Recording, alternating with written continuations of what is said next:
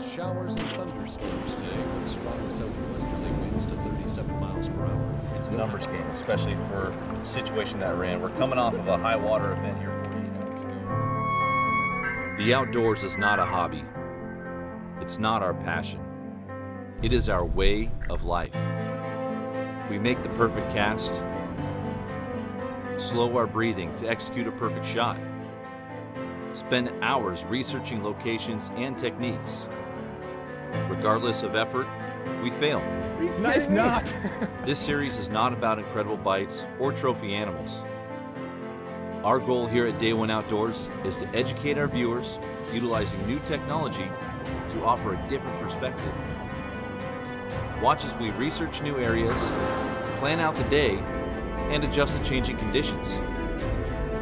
If not for other experienced outdoorsmen teaching me along the way, I wouldn't have this life. I owe it to them to pass this knowledge along. I owe it to you. Join us here on Day One Outdoors, and let's learn how to become more successful in the field and on the water from day one.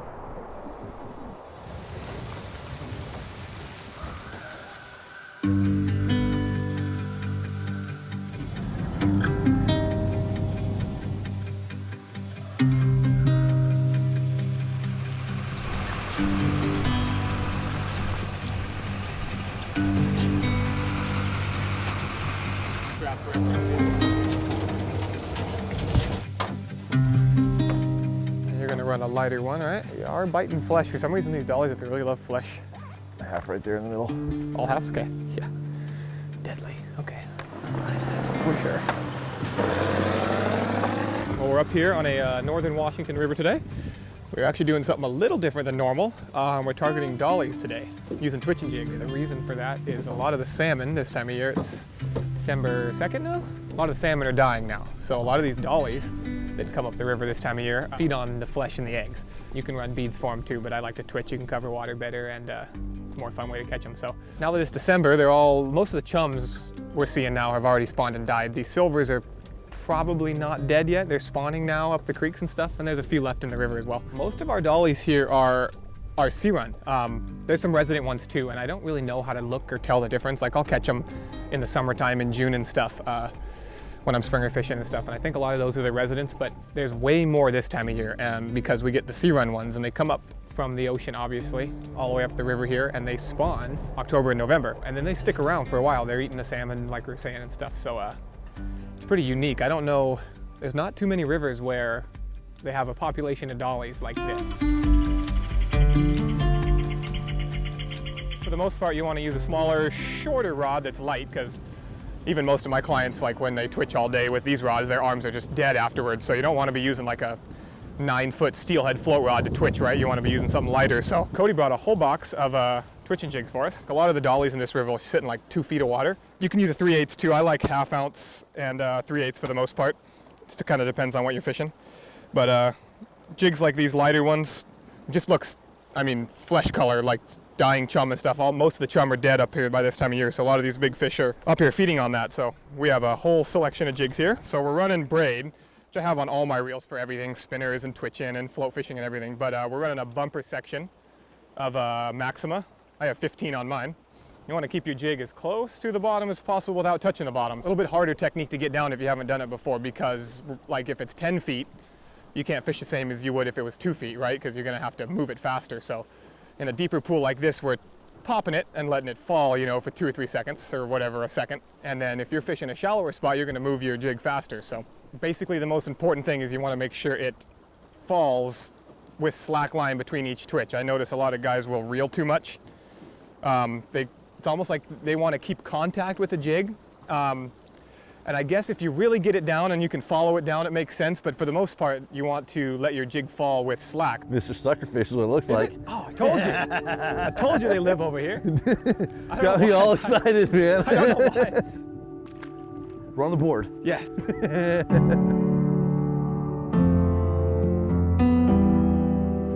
Old bull drag. Oh, big old coho. Doing the coho roll's gone. Did it break off? It broke off. Whoa. Oh. No. Are you Nice kidding me? knot.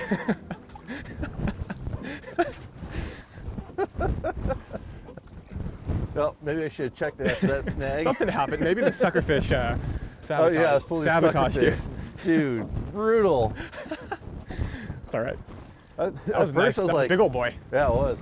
At first I was like, are you kidding? These dollies fight that hard? Right. No, that was Coho. Definitely a big red guy. He looked really cool. He was bright. That's my fault. Maybe check the leader. That's my fault. Maybe he'll bite again. Get that jig back. Maybe he'll get a good lady with that piercing he's got now. Oh, that pissed me off. No, not the fish. Guide air. Yeah, this is awesome. So you first called me up, what, a couple months ago and said, hey, yeah, you have any interest in catching Dolly Varden? Yeah, I do, because I've never done it before. Right. A little silver, isn't it? Look at that sweet net. You like that? Oh, look at that. Oh yeah, jig comes out right there too. Good old barbless. We landed our first fish of the day. We had a second fish. Okay, we caught a sucker. We landed our first real fish of the day. Cody just had a unfortunate knot malfunction on the first one. But we got this little wild coho here. There's a few salmon left this time of year, kind of an incidental catch, fishing for dollies, but pretty common this time of year, so nice little fish.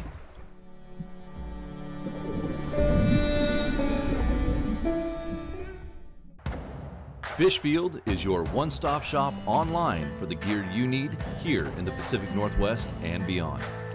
From salmon and steelhead, saltwater, trout and kokanee, even crabbing. Visit fishfield.com today to place an order with no sales tax and have the gear you need shipped fast. Fishfield.com, we have what the Northwest outdoorsman needs. Every once in a while, a new lure comes along that catches every angler's attention. It could be because of all the irresistible colors and finishes, or the patented skip beat action. Or maybe it's the wide variety of sizes designed for salmon, trout, walleye, steelhead, mackinaw, and more. But just for the record, we know one thing for certain. We didn't design the maglip to catch fishermen. Yakima Bait Company.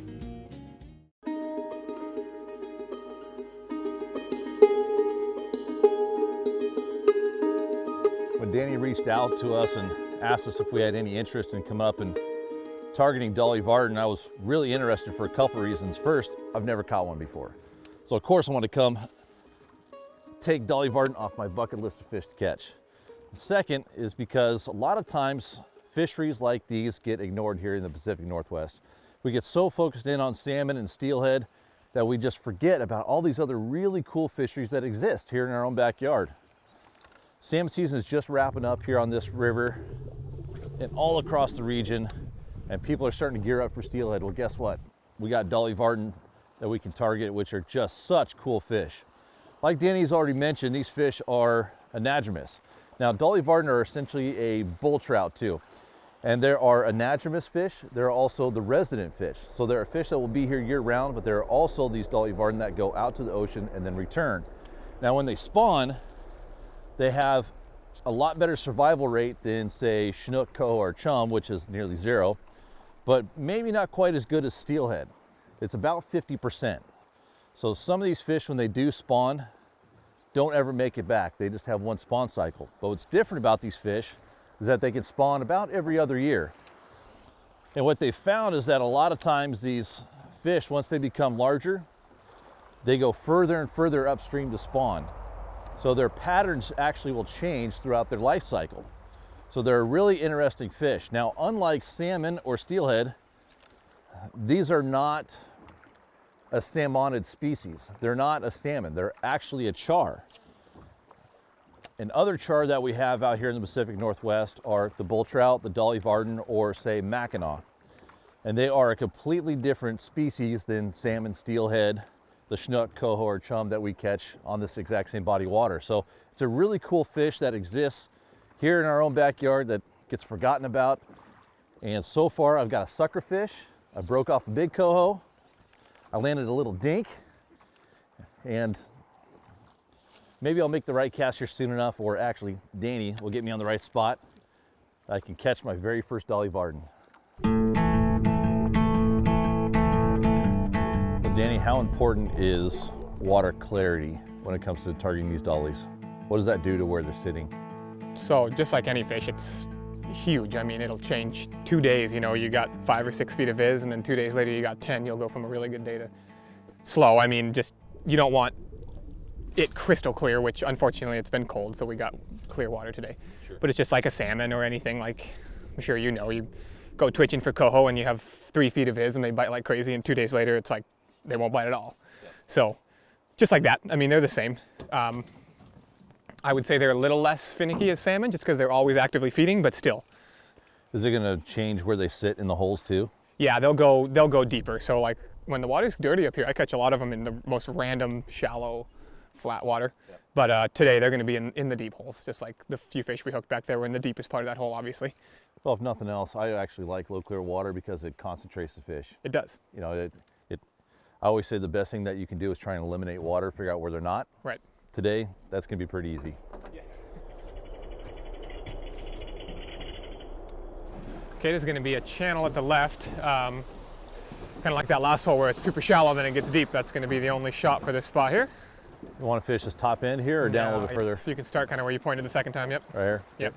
I've had some days where, yeah, it's obviously like you get more. That's fish. That's fish. That's probably a dolly. Hey! Maybe. Flesh color. You stole my fish. That was my shot. No! Damn it! Hot sucker bite, dude. Hot sucker bite. I thought for sure that had to be a dolly. Dude, 2 for 2. That one's clean. It's a good one. That's bigger than the last one. They're hungry. This river really does have a trophy sucker fish. It really, I told you. From the start, I said it did. Who knew we were going to do an episode on sucker fishing? Thanks for playing, little buddy. Oh yeah. Is that a sucker? It has to be, right? What the heck? These don't bite twitching jigs. You gotta... Hold on, I gotta hurry up and cast again. This is hot bite. They're biting it. I mean, this is ridiculous. Here we go. Here comes another one. Okay, so we're gonna change up the episode. Welcome to Day One Outdoors. Today, we're targeting suckerfish. Flesh jigs. Oh, I'm on! Don't tell me it's another sucker. I thought you were gonna mess up. It's gonna be something real. Woo! Dude, it's hot. Told you, a hot sucker bite. Look at this thing. Bounce him in the boat like a bass. That's a big old angry male there. Look at the size of that. I've never seen this happen. Hold on, I'm gonna get another one. Here we go. I need one of those lighter jigs.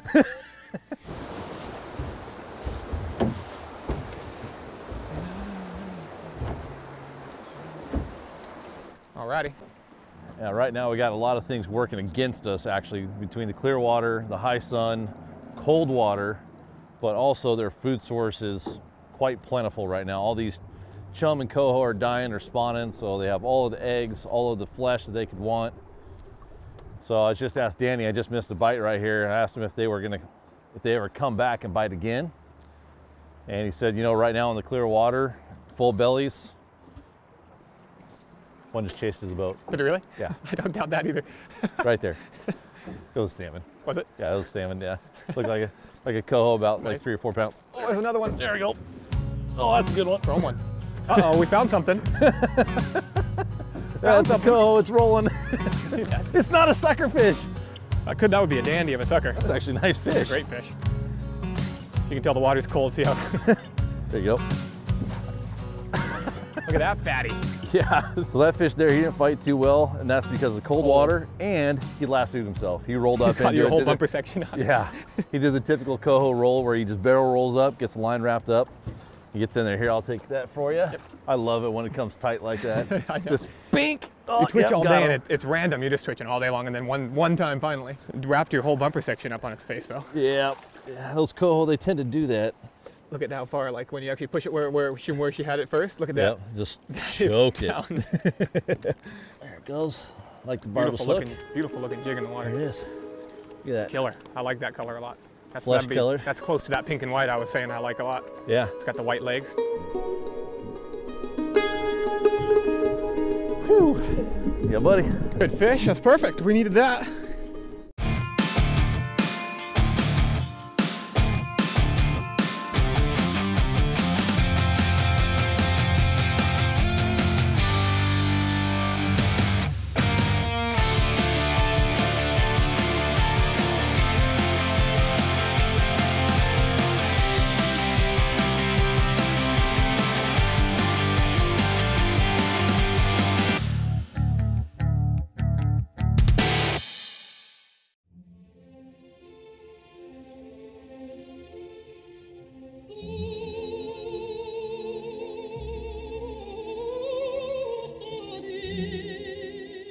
salmon swim up to 3,000 miles to return to their exact place of birth to reproduce.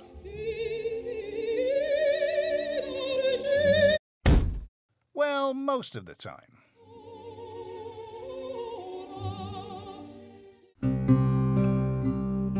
I made up for losing that one earlier. That was a really nice fish, especially for this time of year, getting that type of quality of coho. It's not the one we're after. We got sucker fish, we got coho, now we just need Dolly Varden. But that little guy did the trick. I like it.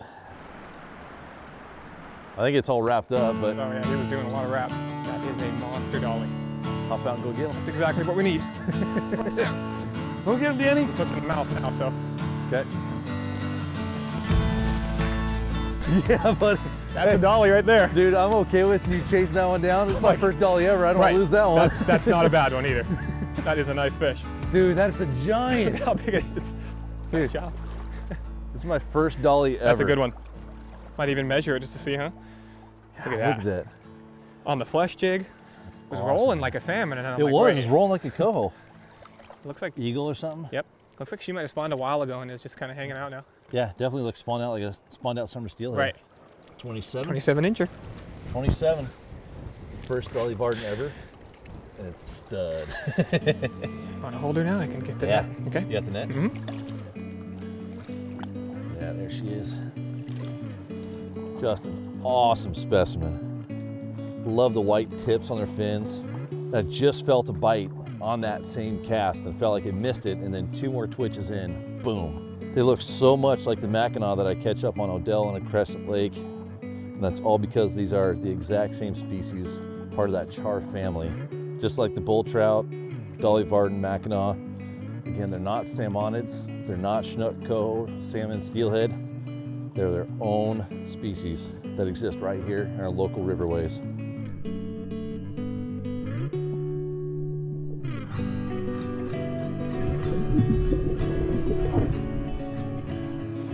First dolly.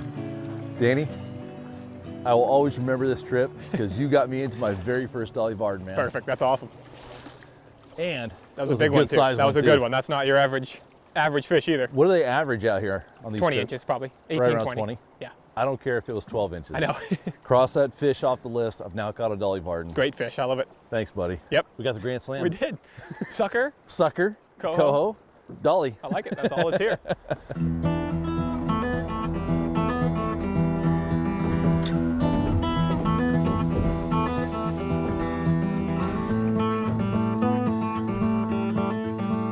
Oh my God, that was a mega dolly. What? Oh, what? huge That was pig. a giant That was dolly. a big one. Just chased it all the way to the boat. Why didn't and he bite it? I didn't see it chasing it until I pulled the No. jig out of the water. He probably would have bit it if you saw him too. Oh my gosh, dude, Dang, that was bigger than that was bigger than one I landed. That was a big one. What? That was big. It's almost stuck its nose out of the water. That was a monster, yeah. There you go. It's a smaller one. His little buddy. That's a little dolly too, isn't it? Yeah.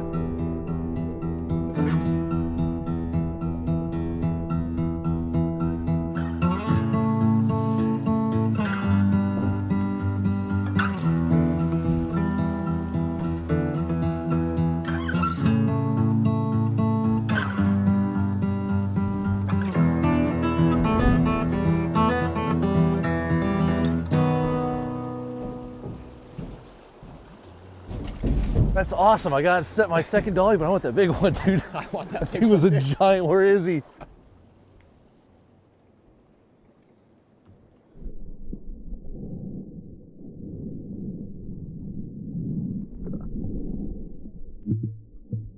I'm on. Yep, I'm on. Is that him? I don't know. It's got some size to it, It's got dude. some weight, and it's not rolling like a coho either. I think he's wrapped up already. It's a dolly. Boy, this little spot has some in it. Yeah, not a bad little fish. That's a clean. I think that one's fresh, more out of the salt water. Such a pretty fish.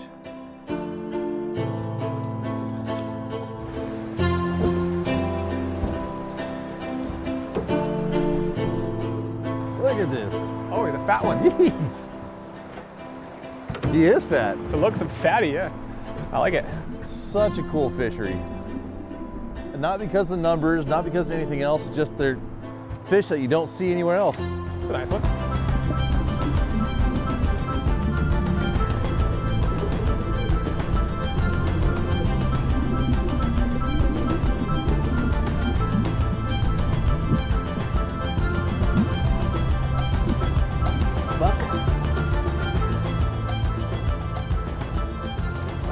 Healthy one.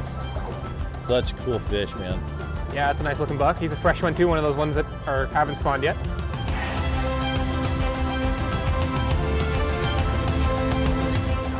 Yeah, it was up there in that flat water.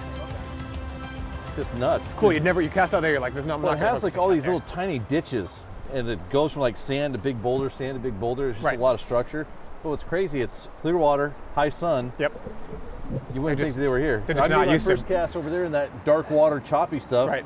And you're like, no, you need to cast Go over to there. that flat over there. Yeah. Cast over there, 2 twitches in, boom. Yeah, they don't get fished on or anything, so they're up there looking for food or whatever. So. Yeah. Cool fish to fish for. This is an awesome fishery. Yeah, it's fun. This is really neat. I appreciate you bringing us out here. That's cool when you're the guy and you can call fish out like that. Nice work, man. They love this spot. I don't know what it is. Yeah, they like the spot. All right, you got to catch one, man. I'm having a lot of fun, but I like watching them just as much. I've caught plenty of fish. There he is. Just another perfect specimen. Look at how bright that thing is. White tips on the fins. What I love about these fish too is the size variance. We've caught big ones, little guys, and everything in between. What a cool fishery. Thanks for playing, little buddy.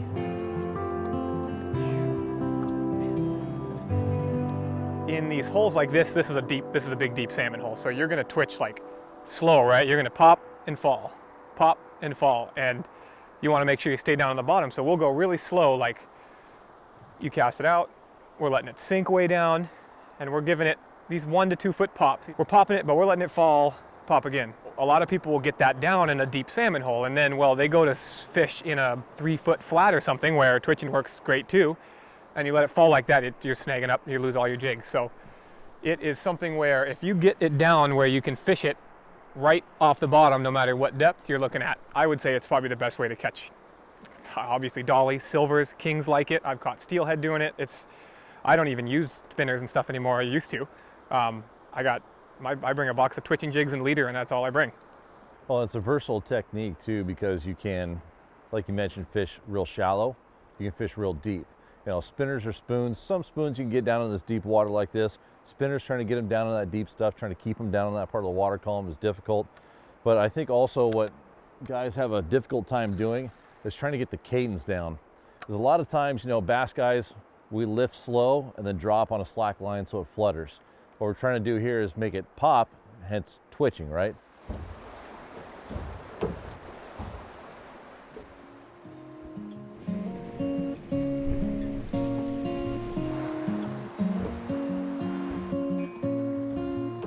Yeah. They're definitely in there.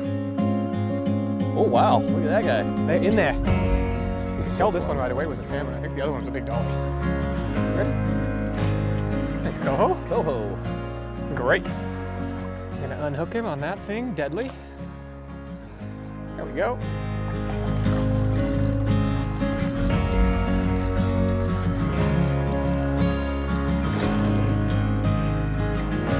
So how many fish did you hook before you finally landed one down? I think that was my 5th fish I hooked. I got close on a couple, and I had lost one the very cast before that.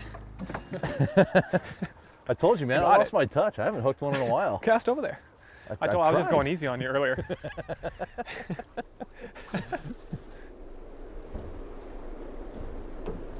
Good call, Danny. Ooh, this one's staying down too. Have to go for the double at this point in the day, right? Yep, gotta go for the double. We've caught enough now. Found a little pod of fishes. What did the guy do when I hooked my fish? Did he grab the net? Nope. He grabbed another rod. And guess what? We're doubled up. Danny's got a big one on. So what I'm gonna do is I'm gonna bring mine up here. We're about to get a look at her. You're about to get a look at it? Not hooked right there. There it is. Boy, it looked bigger. Oh, that's still a good one. Look at that. There's a big old hand. This is cool looking jigs awesome, in the water. man. Oh. That almost backfired on us.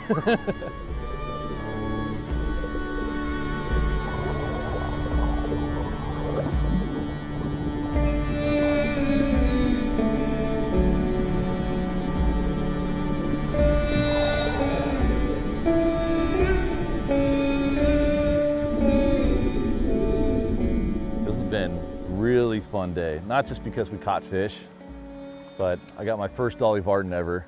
I'm learning to fish water that I usually skip over. I'm feeling more confident with twitching.